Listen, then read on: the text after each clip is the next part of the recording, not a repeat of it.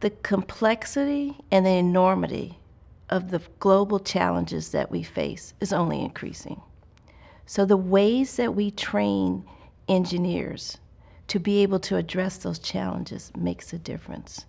We need approaches that speak to real-world conditions and give students the opportunity to solve those real-world conditions and the opportunity to better understand what it is they can do in using those tools towards social impact, for example.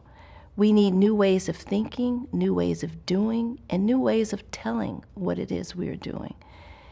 Olin and its approach actually brings together these new ways of thinking and doing in a mode that there's constant innovation and change. That's where the future of engineering is headed. We are at the forefront to do that, and we need to be able to increasingly evolve the methodologies and the ways that we are reaching others around education. Not just engineering education. Engineering education is part of it, but I think the Olin way, we should be thinking about how we Olinize higher education in general.